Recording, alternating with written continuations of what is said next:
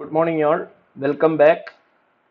Industrial Management and Safety മൂന്നാമത്തെ വീഡിയോയിലേക്ക് ഏവർക്കും സ്വാഗതം. So first of all, let's go through the recap of the previous videos. So കഴിഞ്ഞ ക്ലാസ്സിൽ നമ്മൾ പറഞ്ഞ കുറച്ച് കാര്യങ്ങളൊന്ന് പറഞ്ഞിട്ട് നമുക്ക് മുന്നോട്ട് പോകാം. കഴിഞ്ഞ രണ്ട് വീഡിയോസിൽ നമ്മൾ പറഞ്ഞ മെയിൻ ആയിട്ടുള്ള കുറച്ച് കാര്യങ്ങൾ ഒന്ന് നോക്കാം. ഫസ്റ്റ് വീഡിയോയിൽ എന്താണെന്ന് പറഞ്ഞിരുന്നത് മാനേജ്മെന്റ് എന്താണെന്നും അതിന്റെ ഡെഫിനിഷൻ എന്താണെന്നും നമ്മൾ നോക്കി. ഓക്കെ, മാനേജ്മെന്റ് എന്ന് വെച്ചാൽ എന്താണ്? The art of getting things done എന്നുള്ളതിനെയാണ് management എന്ന് പറയുന്നത്. പ്രധാനമായിട്ടും it is the managing of 6 M's. Okay, ഈ 6 M'സിൽ managing men is the most important factor. Okay, അത് കഴിഞ്ഞിട്ട് നമ്മൾ എന്ത് നോക്കി? Scientific approach in management.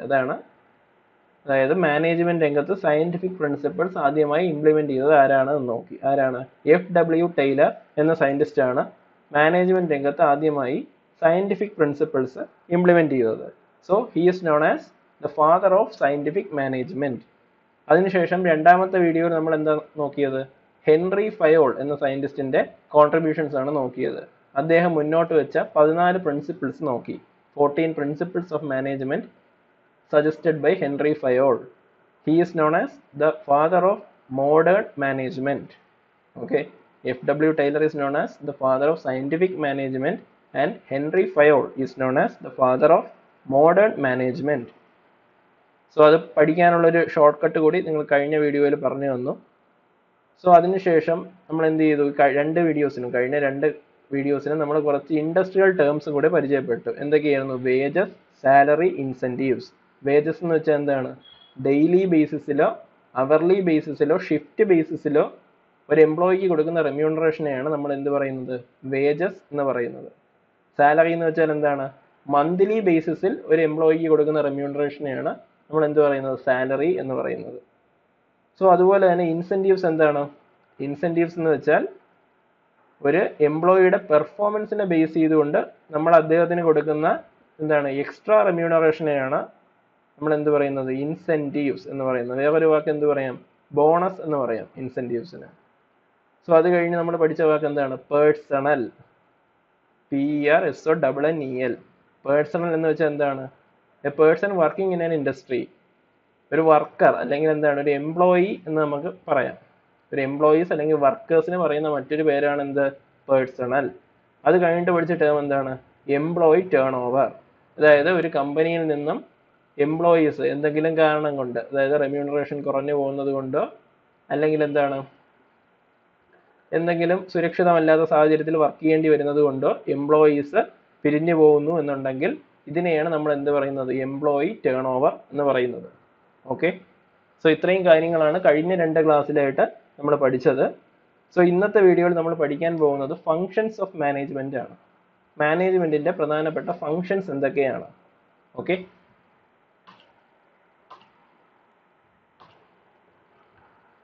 so these are the main functions of management. ഏതൊക്കെയാണ്? Planning, organising, staffing, directing, controlling and decision making.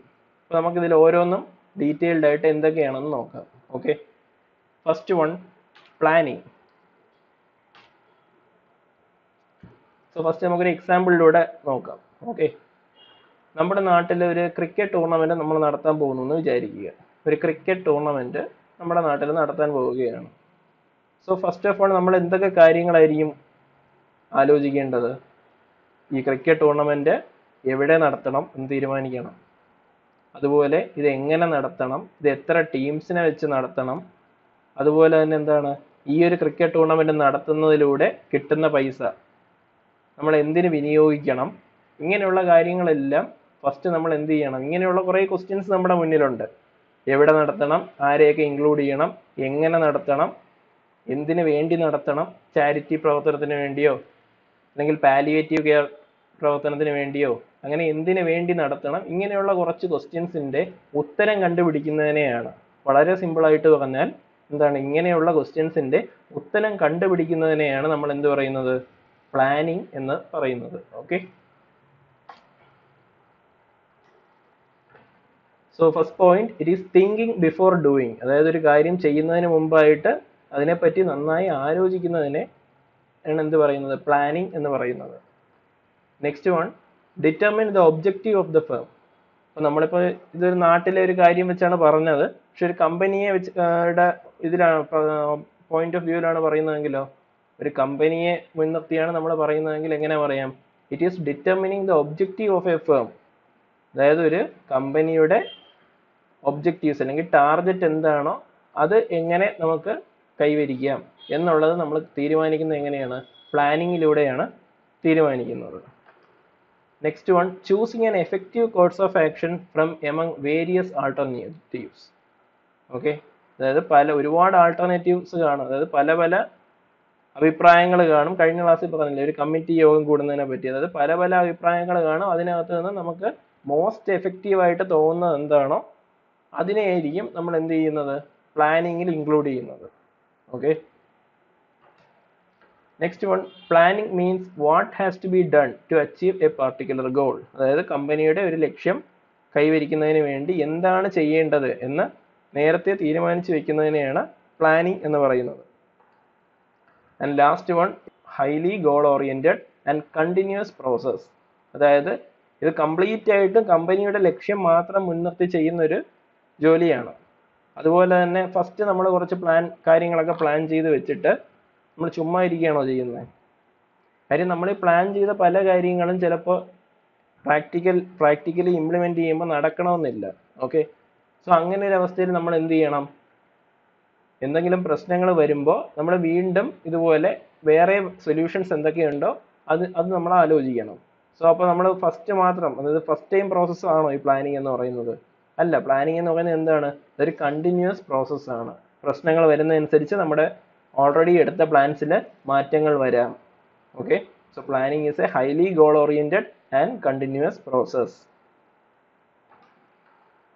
So let's consider the various steps involve in planning. Okay, പ്ലാനിങ്ങിൽ വരുന്ന പല സ്റ്റെപ്പുകളെ പറ്റിയാണ് നമ്മളിപ്പോൾ ഈ ഒരു സ്ലൈഡിൽ പറയാൻ പോകുന്നത്. First one, gathering information. So നമ്മളിപ്പോൾ ക്രിക്കറ്റ് ടൂർണമെന്റിന്റെ എക്സാമ്പിൾ പറഞ്ഞത് നമുക്ക് കൺസിഡർ ചെയ്യാം. ഇപ്പോൾ ഗ്യാതറിങ് ഇൻഫർമേഷൻ എന്ന് പറയുമ്പോൾ എന്താണ്? നമ്മൾ ഫസ്റ്റ് ഈ ടൂർണമെന്റ് ഇപ്പോൾ നടത്തണമെന്നൊക്കെ തീരുമാനിക്കുന്നതിന് മുമ്പായിട്ട് എന്താണ്, ഈ ടൂർണമെന്റ് ഇതുപോലെ വേറെ എവിടെയെങ്കിലും നടന്നിട്ടുണ്ടോ എന്ന് തിരക്കണം. അതിനുശേഷം എന്ത് ചെയ്യണം? ഈ നടന്ന സ്ഥലത്ത് പോയിട്ട് അതുമായിട്ട് ബന്ധപ്പെട്ടുള്ള കാര്യങ്ങൾ, അവരുടെ കയ്യിലുള്ള ഇൻഫർമേഷൻ എന്തൊക്കെയുണ്ടോ അതെല്ലാം എന്ത് ചെയ്യണം? ശേഖരിക്കണം. Okay, next point, laying down objectives. അതായത് എങ്ങനെയൊക്കെ നമുക്ക് കാര്യങ്ങൾ ചെയ്യണം, ഈ ഒരു ടൂർണമെന്റ് നടത്തണമെങ്കിൽ എന്തൊക്കെ കാര്യങ്ങൾ ചെയ്യണം എന്നുള്ളത് നമ്മൾ തീരുമാനിക്കുന്ന ഈ ഒരു ഫേസിലാണ്, laying down objectives. Next one, developing planning premises. അതായത് പ്ലാനിങ്ങിന് ആവശ്യമുള്ള ഇൻഫർമേഷൻ എല്ലാം നമ്മുടെ കയ്യിൽ ഉണ്ടോ എന്ന് ഉറപ്പുവരുത്തണം. അതായത് നമ്മൾ ഫസ്റ്റ് പോയി ഇൻഫർമേഷനൊക്കെ ഗ്യാദർ ചെയ്തതിന് ശേഷം എന്ത് ചെയ്യണം? ഇതിന്റെ നമ്മുടെ ഈ ഒരു ഈവെന്റിന് ആവശ്യമായ പ്ലാൻസ് ഉണ്ടാക്കണം. ഓക്കെ, അപ്പൊ നമ്മുടെ കയ്യിൽ ആവശ്യത്തിനുള്ള ഡേറ്റ, സഫീഷ്യന്റ് ആയിട്ടുള്ള ഡേറ്റ ഒക്കെ ഉണ്ടോ എന്ന് ഉറപ്പുവരുത്തണം. അതായത് we should check whether we are having a good planning environment. Okay,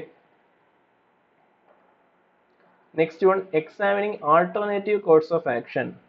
so നമ്മളിപ്പോൾ എന്താണ് തീരുമാനിച്ചിരിക്കുന്നത്? ഒരു ക്രിക്കറ്റ് ടൂർണമെന്റ് നടത്താനാണ് തീരുമാനിച്ചിരിക്കുന്നത്. സോ ക്രിക്കറ്റ് ടൂർണമെന്റ് ആണെങ്കിൽ എങ്ങനെ ഉണ്ടായിരിക്കും? ആൾക്കാരൊക്കെ വരുമോ? അതോ നമ്മൾ ഈ ക്രിക്കറ്റ് ടൂർണമെന്റ് മാറ്റിയിട്ട് എന്താണ് വേറെ ഫുട്ബോൾ ടൂർണമെന്റോ വേറെ എന്തെങ്കിലും ടൂർണമെന്റിലേക്ക് മാറി ചിന്തിക്കണോ എന്നുള്ളത് നമ്മൾ തീരുമാനിക്കുന്നത് എവിടെയാണ്?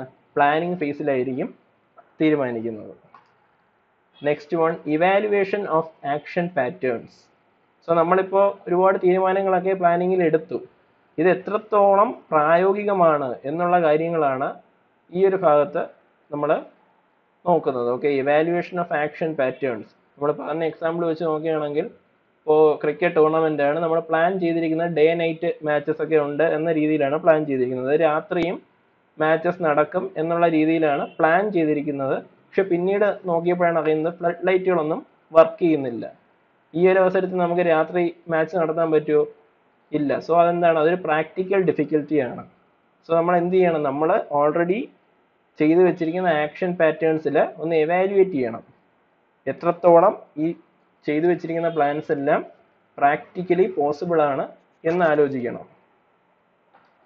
Next one reviewing limitations. നമ്മളിപ്പോൾ ഈ ചെയ്തു വെച്ചിരിക്കുന്ന പ്ലാൻസിൽ ഒരുപാട് എന്ത് കാണും, ലിമിറ്റേഷൻസ് കാണും, ഒരുപാട് പോരായ്മകൾ കാണും. സോ അതെന്തൊക്കെയാണെന്ന് കണ്ടുപിടിച്ച് എന്ത് ചെയ്യുക, കൃത്യമായി രജിസ്റ്റർ ചെയ്ത് വെക്കുക. കാര്യം എന്താണ്, പിന്നീട് ഒരു അവസരത്തിൽ നമുക്ക് ഇതുപോലൊരു ടൂർണമെന്റ് നടത്തണമെങ്കിൽ ഈ ലിമിറ്റേഷൻസ് എന്ന് വേണം നമ്മുടെ പ്ലാനിങ് സ്റ്റാർട്ട് ചെയ്യാൻ. കഴിഞ്ഞ തവണ ടൂർണമെന്റ് നടത്തിയപ്പോൾ ഇത്രയും പ്രശ്നങ്ങൾ ഉണ്ടായിരുന്നു. സോ ഇത്തവണ ഇനി നമ്മൾ നടത്തുമ്പോൾ ഈ പ്രശ്നങ്ങൾ വേണം ആദ്യം പരിഹരിക്കാൻ. സോ എന്ത് ചെയ്യണം, നമ്മൾ ഈ പ്ലാൻ ചെയ്തതിലുള്ള ലിമിറ്റേഷൻസ് കൃത്യമായിട്ട് റിവ്യൂ ചെയ്യണം. ഓക്കെ, ഏറ്റവും അവസാനം എന്ത് ചെയ്യണം, ഇത്രയും സ്റ്റെപ്സ് കഴിഞ്ഞാൽ നമ്മൾ ഓൾറെഡി എടുത്ത പ്ലാൻസ് എല്ലാം എന്ത് ചെയ്യണം, ഇംപ്ലിമെന്റ് ചെയ്യണം. Implementation of plans. സോ നമ്മൾ പ്ലാനിങ് എന്ന ഫംഗ്ഷൻ പഠിച്ചു കഴിഞ്ഞു. ഇനി നെക്സ്റ്റ് ഫംഗ്ഷനിലേക്ക് പോകാം. Okay, next function is organising. So നമ്മുടെ ഈ first one identify the work. അതായത് നമ്മുടെ ഇപ്പോൾ കമ്പനിയിൽ എന്താണ്, ഒരു ടോട്ടൽ എത്രയെങ്കിലും ജോലികൾ കാണും. ഈ ജോലികൾ നമ്മൾ എന്ത് ചെയ്യും, പല പല പാർട്ടായിട്ട് ഡിവൈഡ് ചെയ്ത് ഓരോ ആൾക്കാർക്കായിട്ട് എന്ത് ചെയ്യും, അസൈൻ ചെയ്ത് കൊടുക്കും. ഈ ഒരു കൺസെപ്റ്റ് കൊണ്ടുവന്ന ആരാണ്, FW ടൈലർ ആണ് ഈ ഒരു കൺസെപ്റ്റ് സയന്റിഫിക് മാനേജ്മെന്റിൽ ആദ്യമായി കൊണ്ടുവന്നത്. അദ്ദേഹമാണ് ആദ്യമായി ടൈം ആൻഡ് മോഷൻ സ്റ്റഡി എന്നൊരു പ്രിൻസിപ്പിൾ തന്നെ കൊണ്ടുവന്നത്. സോ ഫസ്റ്റ് ഓർഗനൈസിങ് സ്റ്റെപ്പിൽ നമ്മൾ ആദ്യം ചെയ്യുന്നത് എന്താണ് നമ്മുടെ ജോലി എന്നുള്ളത് ഐഡന്റിഫൈ ചെയ്യും. ഇപ്പോൾ ക്രിക്കറ്റ് ടൂർണമെന്റിന്റെ എക്സാമ്പിൾ ആണെങ്കിൽ എന്താണ് നമ്മൾ ചെയ്യേണ്ടത്, ഫസ്റ്റ് ക്രിക്കറ്റ് ടൂർണമെന്റ് നടത്തുക, ഇതാണ് നമ്മുടെ work. Okay, so next step is classify the work. ഈ ഒരു ടോട്ടൽ വർക്കിനെ നമ്മൾ എന്ത് ചെയ്യണം, ഈ ടോട്ടൽ വർക്കിൽ എന്തൊക്കെ കാര്യങ്ങൾ ഇൻവോൾവ് ആണ് എന്നതിനെ പറ്റി എന്ത് ചെയ്യണം, ആലോചിക്കണം. എന്തൊക്കെ കാര്യങ്ങൾ ഇപ്പോൾ ഈ ഒരു ക്രിക്കറ്റ് ടൂർണമെന്റ് കേസിലാണെങ്കിൽ നോക്കണം.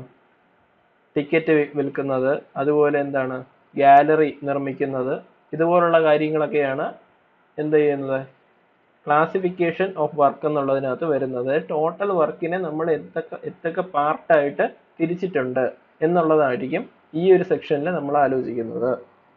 Next face assign work to individuals. അതായത് ടോട്ടൽ ഒരു ജോലിയുണ്ട്, അതിനെ നമ്മൾ പല പല പാർട്ടായിട്ട് ഡിവൈഡ് ചെയ്തു. അതിനുശേഷം എന്ത് ചെയ്യണം, ഈ ഓരോ പാർട്ടും ഓരോ ആൾക്കാർക്ക് എന്ത് ചെയ്യണം, അസൈൻ ചെയ്ത് കൊടുക്കണം. ഇന്നയാൾ ഇന്ന ജോലി ചെയ്യണം എന്നുള്ളത് ഈ ഒരു ഫേസിലായിരിക്കും, ഈ ഒരു സ്റ്റെപ്പിലായിരിക്കും നമ്മൾ തീരുമാനിക്കുന്നത്. Okay, next one delegate authority and responsibility.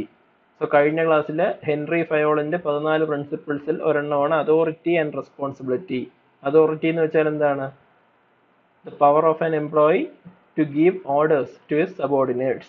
Okay, responsibility എന്ന് പറഞ്ഞാൽ it's an obligation, the work that an employee is doing. Okay, ഒരാൾ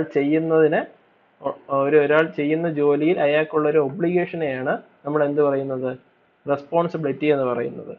സോ നമ്മൾ ടോട്ടൽ വർക്കിനെ പല പല പാർട്ടായിട്ട് ഡിവൈഡ് ചെയ്തു. അതിനുശേഷം എന്ത് ചെയ്തു, അതിൽ കുറച്ച് ആൾക്കാരെ പല പല കാര്യങ്ങൾ ഓതറൈസ് ചെയ്തു. അതിനുശേഷം അവർക്കെല്ലാം ഓരോരോ ഉത്തരവാദിത്തങ്ങൾ കൊടുത്തു, എന്തൊക്കെ ചെയ്യണമെന്നുള്ളത്. Okay, next one coordinate the activities. നമ്മളിപ്പോൾ എല്ലാവർക്കും ജോലി ഡിവൈഡ് ചെയ്ത് കൊടുത്തിട്ട് നമ്മൾ വെറുതെ ഇരുന്നാൽ മതിയോ? അങ്ങനെയാണെങ്കിൽ കാര്യങ്ങൾ നടക്കൂ. ഇവരിതൊക്കെ കൃത്യമായി ചെയ്യുന്നുണ്ടോ എന്ന് നമ്മൾ എന്ത് ചെയ്യണം, ഉറപ്പ് വരുത്തണം.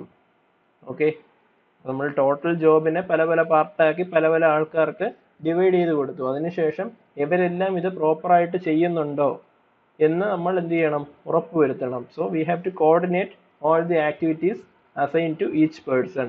Okay, so next function of management is staffing. Staffing എന്ന് വെച്ചാൽ ഒരു കമ്പനിയിൽ ഒരു ജോലിക്ക് ആവശ്യമായ ആളിനെ എടുക്കുന്നതിനെയാണ് എന്ത് പറയുന്നത്, സ്റ്റാഫിംഗ് എന്ന് പറയുന്നത്. വളരെ സിമ്പിളായിട്ട് പറഞ്ഞാൽ നമുക്ക് ഇങ്ങനെ പറയാം, ഒരു കമ്പനിയിൽ ജോലിക്ക് ആവശ്യമുള്ള ആളിനെ എടുക്കുന്ന ആ ഒരു പ്രോസസ്സ്, അല്ലെങ്കിൽ അതിനെയാണ് നമ്മൾ എന്ത് പറയുന്നത്, സ്റ്റാഫിംഗ് എന്ന് പറയുന്നത്. ഈ സ്റ്റാഫിംഗ് എന്ന് പറയുന്നത് മാനേജ്മെന്റിന്റെ ഒരു ഫംഗ്ഷനാണ്. Okay, so determining the human resource requirement from the plan. നമ്മളിപ്പോൾ കുറേ പ്ലാനൊക്കെ റെഡിയാക്കി, പ്ലാനിങ് ഫേസിൽ പ്ലാനുകളെല്ലാം റെഡിയാക്കി. അതിനുശേഷം എന്ത് ചെയ്യണം, ഈ ഓരോ ജോലിക്കും എത്രത്തോളം ആൾക്കാരെ ആവശ്യമുണ്ട് എന്നുള്ളത് കണ്ടുപിടിക്കണം. നമ്മൾ ടോട്ടൽ ജോബിനെ പല പല പാർട്ടാക്കി അതിനുശേഷം ഓരോ പാർട്ടിനും എത്ര ആൾക്കാരെ ആവശ്യമുണ്ട് എന്നുള്ളത് കണ്ടുപിടിക്കണം. അതിലെന്തൊക്കെ ഇൻക്ലൂഡ് ആവും? It includes selecting, recruiting, training and developing the employees. Okay, ഇത്രയും കാര്യങ്ങളായിരിക്കും സ്റ്റാഫിംഗ് എന്നതിനകത്ത് വരുന്നത്. അവരെ സെലക്ട് ചെയ്യണം, ട്രെയിൻ ചെയ്യണം, അതുപോലെ ഡെവലപ്പ് ചെയ്യണമെന്ന് പറയുമ്പോൾ എന്താണ്? പ്രൊമോട്ട് ചെയ്യുകയോ അല്ലെങ്കിൽ അവരെ വേറെ എന്തെങ്കിലും ഡെവലപ്മെന്റ് പ്രോഗ്രാംസിന് അയക്കുകയോ ഒക്കെ ചെയ്ത് അവർക്ക് വേണ്ട സ്കിൽ അവർ അക്യൂർ ചെയ്യുന്നുണ്ടോ എന്ന് ഉറപ്പുവരുത്തണം. Okay, next one, in large companies this is done by A separate department called HR department or personal department. അതായത് വലിയ വലിയ കമ്പനികളിൽ ഈ ഒരു പ്രോസസ്സ്, അതായത് സ്റ്റാഫിംഗ് എന്നൊരു പ്രോസസ്സ് ചെയ്യുന്നത് എന്താണ്? അതിൻ്റെ ഒരു സെപ്പറേറ്റ് ഡിപ്പാർട്ട്മെന്റ് തന്നെയുണ്ട്. നിങ്ങൾ കേട്ടിട്ടുണ്ടായിരിക്കും HRD അല്ലെങ്കിൽ HR ഡിപ്പാർട്ട്മെന്റ് എന്ന് പറയും, ഹ്യൂമൻ റിസോഴ്സ് ഡിപ്പാർട്ട്മെന്റ്, അല്ലെങ്കിൽ എന്ത് പറയാം, പേഴ്സണൽ ഡിപ്പാർട്ട്മെന്റ് എന്നും പറയാം. Okay, so the steps involve in staffing. സ്റ്റാഫിങ്ങിനകത്ത് ഉള്ള സ്റ്റെപ്സ് എന്തൊക്കെയാണെന്ന് നമുക്ക് നോക്കാം. Okay, first one, man power planning. Man power, നിങ്ങളിപ്പോൾ കുറേ ഇൻഡസ്ട്രിയൽ ടേംസ് പഠിച്ചിട്ടുണ്ട്. ഏതൊക്കെ പഠിച്ചു? വേജസ് പഠിച്ചു, സാലറി എന്താണെന്ന് പഠിച്ചു, ഇൻസെൻറ്റീവ്സ് പഠിച്ചു, അതുപോലെ പേഴ്സണൽ എന്ന വാക്ക് പഠിച്ചു, അതുപോലെ പിന്നെ പഠിച്ചത് എന്താണ്? Employee turn over. ഇങ്ങനെയുള്ള കുറച്ച് ഇൻഡസ്ട്രിയൽ എഞ്ചിനീയറിംഗുമായിട്ട് റിലേറ്റഡ് ആയിട്ടുള്ള വേർഡ്സ് പഠിച്ചു. അതിൽ വരുന്ന മറ്റൊരു വേർഡാണ് മാൻ പവർ. മാൻ പവർ എന്ന് വെച്ചാൽ സിമ്പിളായിട്ട് പറയുകയാണെങ്കിൽ ഒരു ജോലി ചെയ്യുന്നതിന് ആവശ്യമായ ആൾക്കാരുടെ എണ്ണം. അതിനെയാണ് നമ്മൾ മാൻ പവർ എന്ന് പറയുന്നത്. അതായത് human resource requirement four A particular job is known as man power. Okay, so man power planning എന്ന് വെച്ചാൽ എന്താണ്? ഒരു ജോലി ചെയ്യാൻ എത്രത്തോളം ആൾക്കാരെ ആവശ്യമുണ്ട് എന്ന് കണ്ടുപിടിക്കുന്നത് ആരാണ്? ഏത് ഫംഗ്ഷനാണ്? സ്റ്റാഫിങ്ങിനകത്ത് വരുന്നതാണ്. അതായത് HR ഡിപ്പാർട്ട്മെന്റ് ആയിരിക്കും ഈ ഒരു കാര്യം ഡിസൈഡ് ചെയ്യുന്നത്. Okay, next one, recruitment, selection and training. Okay, അതായത് നമ്മുടെ എംപ്ലോയീസിന് ആവശ്യമായ റിക്രൂട്ട്മെന്റും അതുപോലെ അവരെ സെലക്ട് ചെയ്തിട്ട് അവർക്ക് വേണ്ട ട്രെയിനിങ്ങും എല്ലാം കൊടുക്കുന്നത് ഈ സ്റ്റാഫിംഗ് എന്ന ഫംഗ്ഷനകത്ത് വരുന്ന ഒരു സ്റ്റെപ്പാണ്. Next one, placement of man power. നമ്മൾ വേണ്ട ട്രെയിനിങ് ഒക്കെ കൊടുത്തതിന് ശേഷം ഈ എംപ്ലോയി എന്ത് ചെയ്യണം? ഏത് വർക്കിനാണോ അദ്ദേഹത്തിന് ട്രെയിനിങ് കൊടുത്തത് അതിന് സ്യൂട്ടബിൾ ആയിട്ടുള്ള ഒരു സെക്ഷനിൽ വേണം അദ്ദേഹത്തിന് നിയമിക്കാൻ. Okay, next one, development, promotion, transfer and appraisal. Development programmes നടത്താം, അതുപോലെ അവർക്ക് ആവശ്യമാണെങ്കിൽ പ്രൊമോഷൻ കൊടുക്കാം. ഇപ്പോൾ ഏതെങ്കിലും ഒരു സെക്ഷനിൽ ജോലി ചെയ്യുന്ന ആൾക്കാരുടെ എണ്ണം കൂടുതലാണ്, അങ്ങനെയാണെങ്കിൽ എന്ത് ചെയ്യാം? അവിടെയുള്ള ബാക്കി ആൾക്കാരെ മറ്റൊരു സെക്ഷനിലേക്ക് ട്രാൻസ്ഫർ ചെയ്യാം. And next word is appraisal. Industrial എഞ്ചിനീയറിംഗിൽ വരുന്ന മറ്റൊരു വാക്കാണ് അപ്രൈസൽ. അപ്രൈസൽ എന്ന് വെച്ചാൽ മറ്റൊന്നുമില്ല, അസസ്മെന്റ് എന്ന് മാത്രമേ ഉള്ളൂ. ഇപ്പോൾ നിങ്ങൾക്ക് ഓൺലൈൻ അസസ്മെന്റ് നടത്താറില്ലേ? ആഴ്ചതോറും ഒരു ടെസ്റ്റ് നടത്താറുണ്ട്. അതുപോലെ അപ്രൈസൽ എന്ന വേർഡിന്റെ മീനിങ് എന്താണ്? അസസ്മെന്റ് എന്ന് മാത്രമേ ഉള്ളൂ. To measure the performance. Okay, performance measurement, അതിനെയാണ് നമ്മൾ എന്ത് പറയുന്നത്? പെർഫോമൻസ് അപ്രൈസൽ എന്ന് പറയുന്നത്. Okay, next one, determination of remuneration. അതായത് ഒരു ജോലി ചെയ്യുന്ന ആളിന് എത്രത്തോളം പൈസ കൊടുക്കണം എന്ന് തീരുമാനിക്കുന്ന എവിടെയാണ്? സ്റ്റാഫിങ്ങിനകത്ത് വരുന്ന കാര്യമാണ്. സ്റ്റാഫിംഗ് എന്ന ഫംഗ്ഷനകത്ത് വരുന്ന കാര്യമാണ് എന്ത്? Determination of remuneration. Remuneration can be in terms of wages or salary. Okay, so ഇന്നത്തെ വീഡിയോയിലും ഒരു ക്വസ്റ്റ്യൻ ആഡ് ചെയ്തിട്ടുണ്ട്. ഒരു ക്വസ്റ്റ്യൻ ഇവിടെ വീഡിയോയുടെ മിഡിലും മറ്റും ഈ വീഡിയോയുടെ അവസാന ഭാഗത്തും ആഡ് ചെയ്തിട്ടുണ്ട്.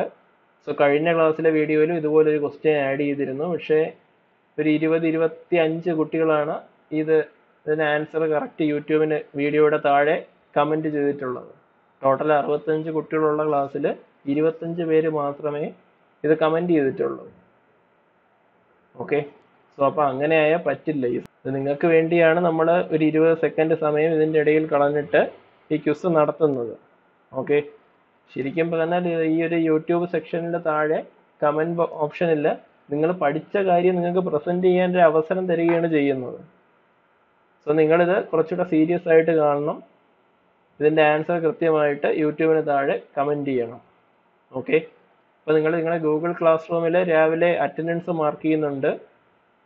സോ ഈ ഡെയിലി റോൾ അറ്റൻഡൻസിൽ ഏകദേശം ഒരു 10% മുതൽ 20% വരെ ടോട്ടൽ അറ്റൻഡൻസിൽ അഫക്റ്റ് ചെയ്യുന്നുള്ളൂ. ഓക്കെ, ബാക്കി ഒരു 80% അറ്റൻഡൻസും കിടക്കുന്നത് എവിടെയാണ്? ഓൺലൈൻ അസസ്മെന്റിലും അതുപോലെ യൂട്യൂബ് ക്വിസിലുമാണ്. സോ നിങ്ങൾ കുറച്ചുകൂടെ സീരിയസ് ആയിട്ട് എടുക്കുക. കൃത്യമായിട്ട് ഇതിൻ്റെ ആൻസർ നിങ്ങളുടെ യൂട്യൂബ് വീഡിയോയുടെ താഴെ കമൻറ്റ് ചെയ്യുക. Okay, so going to the question. So the question is, what is the term used to represent the number of employees leaving an industry? Okay, your options are employee left off, personal deficiency, employee turnover, and personal left off. So you can comment your answers under the YouTube video in the comment section. You have 20 seconds. Your time starts now.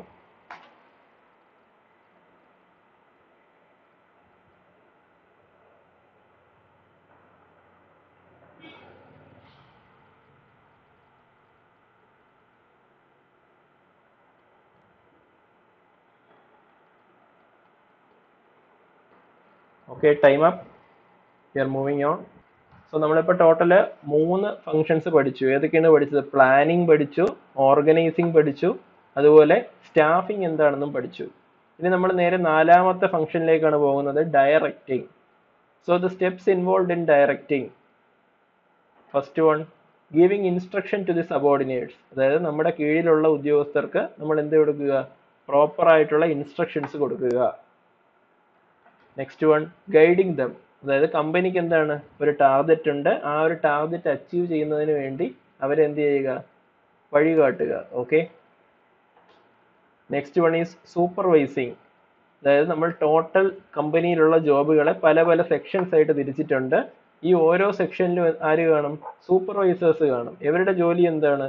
സെക്ഷനിൽ work ചെയ്യുന്ന ആൾക്കാർ എത്രത്തോളം കൃത്യമായി അവരുടെ ജോലികൾ ചെയ്യുന്നു എന്നുള്ളത് ഉറപ്പുവരുത്തുന്നത് എവിടെയാണ്? സൂപ്പർവിഷൻ എന്ന ഫേസിലാണ്. ഈ സൂപ്പർവൈസിങ് എന്ന് പറയുന്നത് ഡയറക്റ്റിംഗ് എന്ന ഫംഗ്ഷനകത്ത് വരുന്ന ഒരു സ്റ്റെപ്പാണ്. Okay. Next one is integrate all the activities. So പല പല സെക്ഷനിൽ പല പല ജോലികൾ ചെയ്യുന്നുണ്ട്. ഈ ജോലികളെല്ലാം എന്ത് ചെയ്യുക? ഇൻ്റഗ്രേറ്റ് ചെയ്യുക. ഓക്കെ, അതായത് ഒന്ന് ക്രോഡീകരിക്കുക. Okay. Next one, motivate workers to meet the target. അതായത് കമ്പനിയുടെ ടാർഗറ്റ്, ഇപ്പോൾ കമ്പനി ഒരു ടാർഗറ്റ് നിശ്ചയിച്ചിട്ടുണ്ടെന്ന് വിചാരിക്കുക, എത്രയെങ്കിലും ശതമാനം പ്രോഫിറ്റ് ഈ കൊല്ലം നമുക്ക് നേടണം. ഇതായിരിക്കും കമ്പനിയുടെ ടാർഗറ്റ് എന്ന് പറയുന്നത്. സോ അപ്പോൾ നമ്മുടെ ഇപ്പോഴത്തെ ഒരു അവസ്ഥയിൽ പെട്ടെന്ന് ലോക്ക്ഡൗൺ ആയതുകൊണ്ടോ എന്തുകൊണ്ടോ ഈ ഒരു കമ്പനിക്ക് ഒരു മാസം അവസാനം നോക്കുമ്പോൾ അവർ വേണ്ടത്ര എന്താണ് ടാർഗറ്റ്, അവർ വിചാരിച്ച അത്ര ടാർഗറ്റ് അവർ അച്ചീവ് ചെയ്തിട്ടില്ല. അങ്ങനെയാണെങ്കിൽ എന്ത് സംഭവിക്കാം? കുറച്ച് ആൾക്കാർ എന്താണ് ഇമോഷണലി വീക്ക് ആയിട്ടുള്ള ആൾക്കാരാണെങ്കിൽ അവർക്ക് അത് താങ്ങാൻ പറ്റില്ല. സോ അങ്ങനെയുള്ള അവസരത്തിൽ എന്ത് ചെയ്യണം? അങ്ങനെയുള്ള വർക്കേഴ്സിനെ നമ്മൾ മോട്ടിവേറ്റ് ചെയ്യണം.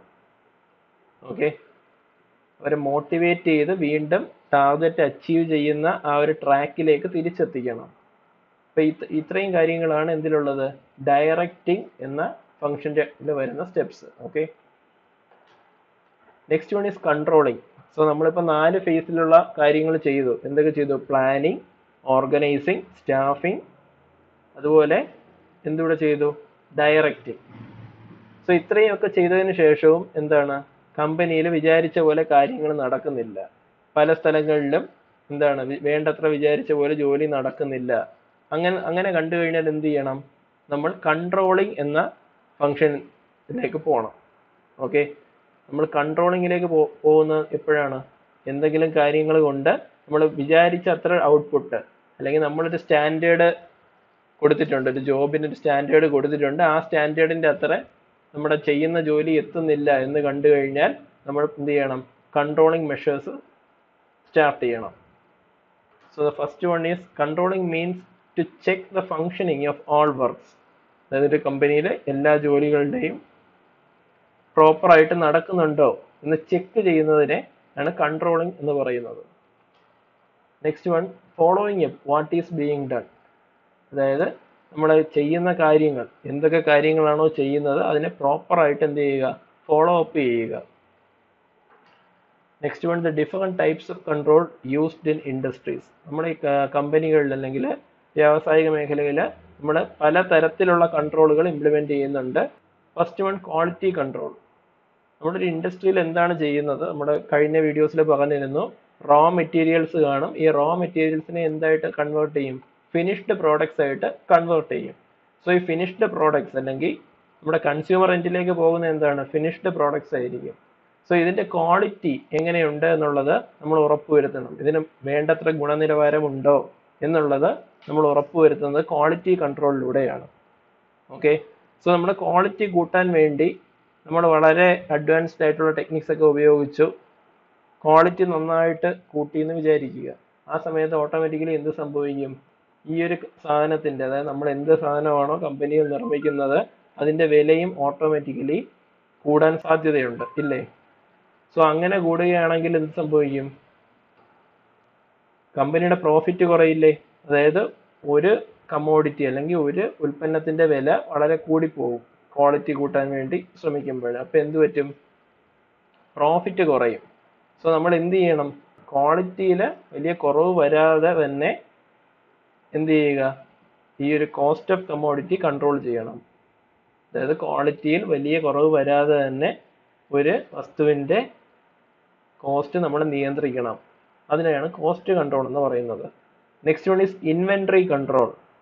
ഇൻവെന്ററി ഓർ മെറ്റീരിയൽ, അതൊരു ഇൻഡസ്ട്രിയൽ എഞ്ചിനീയറിംഗിൽ വരുന്ന ടേം ആണ് ഇൻവെന്ററി. ഇൻവെന്ററി എന്ന് വെച്ചാൽ മെറ്റീരിയൽ അല്ലെങ്കിൽ കമോഡിറ്റി എന്നൊക്കെയാണ് അതിന്റെ അർത്ഥം. Inventory control. Next one is production control.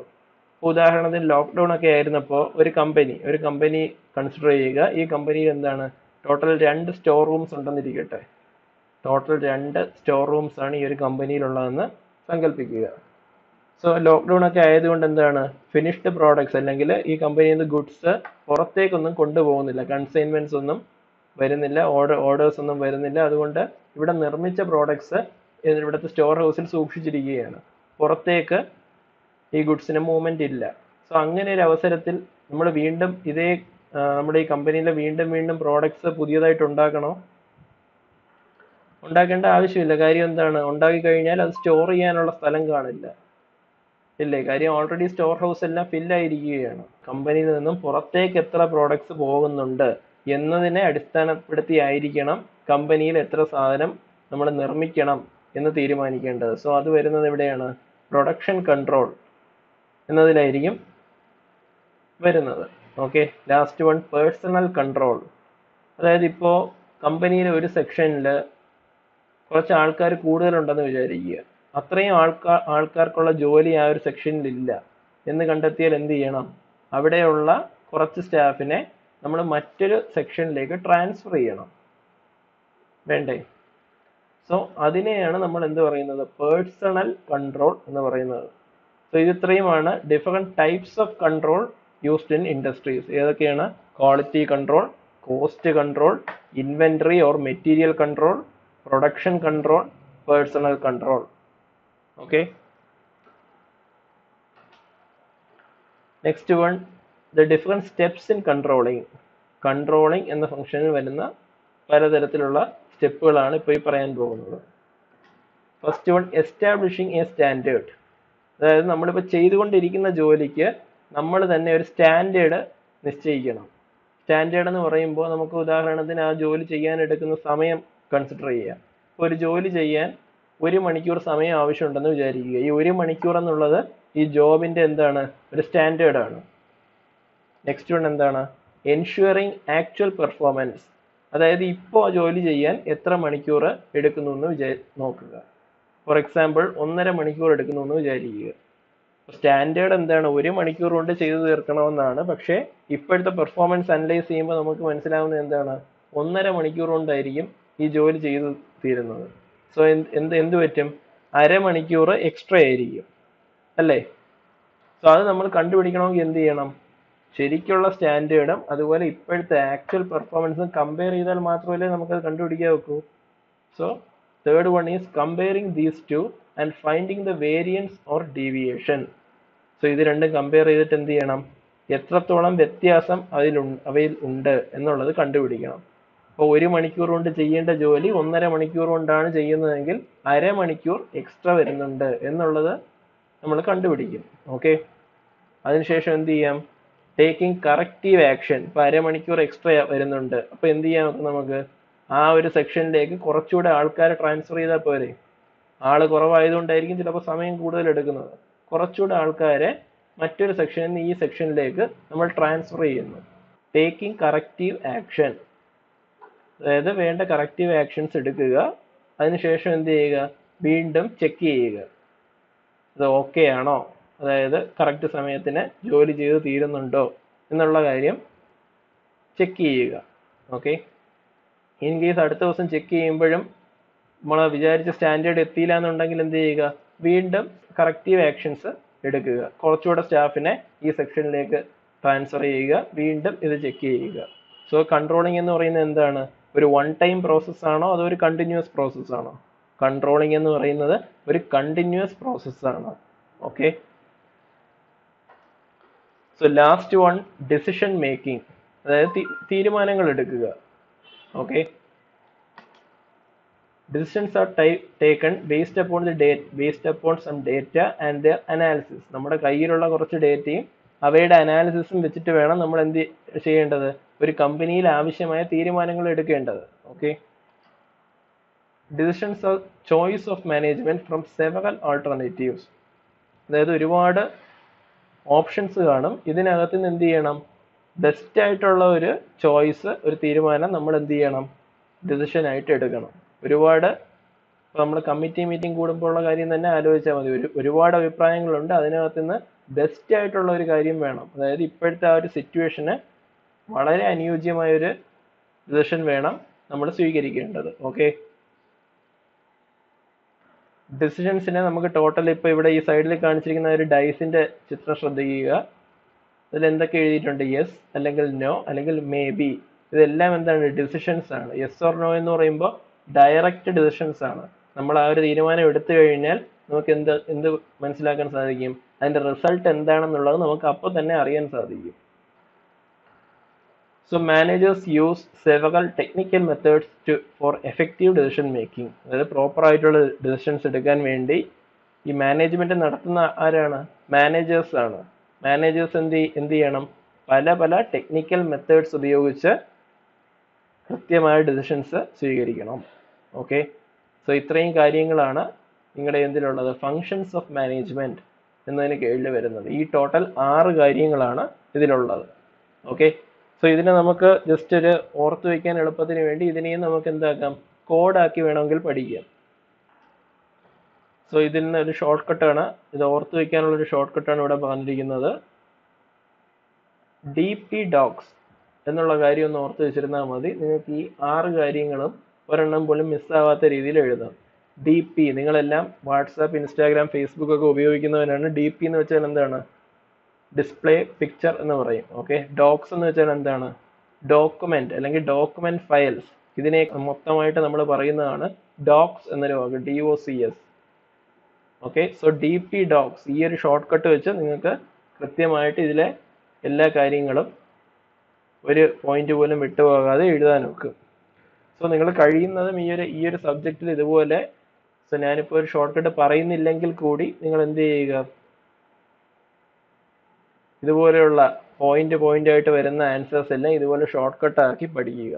ഇങ്ങനെ പഠിച്ചു കഴിഞ്ഞാൽ ഒരു ഗുണം എന്താണെന്ന് വെച്ചാൽ, കഴിഞ്ഞ ക്ലാസ്സിൽ പറഞ്ഞ പോലെ തന്നെ എന്താണ്? പെട്ടെന്ന് വാക്ക് കിട്ടിയില്ലെങ്കിൽ നമുക്ക് ഈ ഒരു ഷോർട്ട് കട്ടിലെ ആ ഒരു ഫസ്റ്റ് ലെറ്റർ വെച്ച് നമുക്ക് ആ ഒരു വാക്ക് പെട്ടെന്ന് ആലോചിച്ച് കണ്ടുപിടിക്കാൻ നോക്കും. ഇങ്ങനെ ഷോർട്ട് കട്ട് വെച്ച് പഠിച്ചു കഴിഞ്ഞാൽ നിങ്ങളുടെ ആ ഒരു വേ ഓഫ് തിങ്കിങ് അല്ലെങ്കിൽ ലെവൽ ഓഫ് തിങ്കിങ് കുറച്ചുകൂടെ ഫോക്കസ്ഡ് ആവും. ഓക്കെ, അതിനുവേണ്ടിയാണ് ഈ രീതിയിൽ പറഞ്ഞു തരുന്നത്.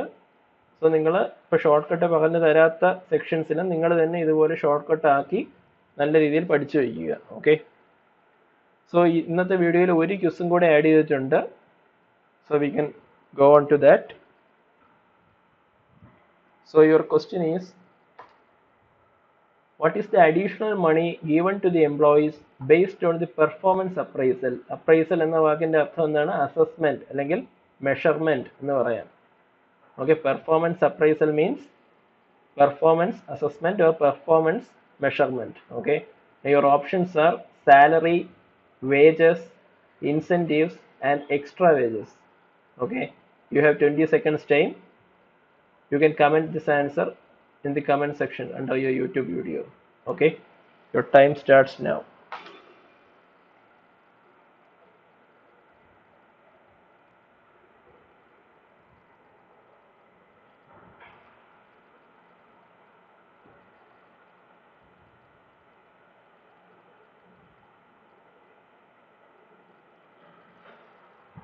Okay guys, time up. So ഈ രണ്ട് ക്വസ്റ്റിൻ്റെ answers just first answer comma second answer എന്ന രീതിയിൽ നിങ്ങൾ യൂട്യൂബ് വീഡിയോയുടെ താഴെ കമന്റ് സെക്ഷനിൽ കമന്റ് ചെയ്തിരുന്നാൽ മതി. ഇപ്പോൾ രണ്ട് ക്വസ്റ്റ്യൻ ചോദിച്ചിട്ടുണ്ട്. ഒന്നാമത്തെ ക്വസ്റ്റിൻ്റെ ആൻസർ കോമ ഇപ്പോൾ ഈ ചോദിച്ചിരിക്കുന്ന രണ്ടാമത്തെ ക്വസ്റ്റിൻ്റെ ആൻസർ എന്ന രീതിയിൽ കൃത്യമായിട്ട് നിങ്ങൾ യൂട്യൂബ് വീഡിയോയുടെ താഴെ കമന്റ് ചെയ്യുക. Okay, so we R winding up today's session. Thank you all. Stay safe.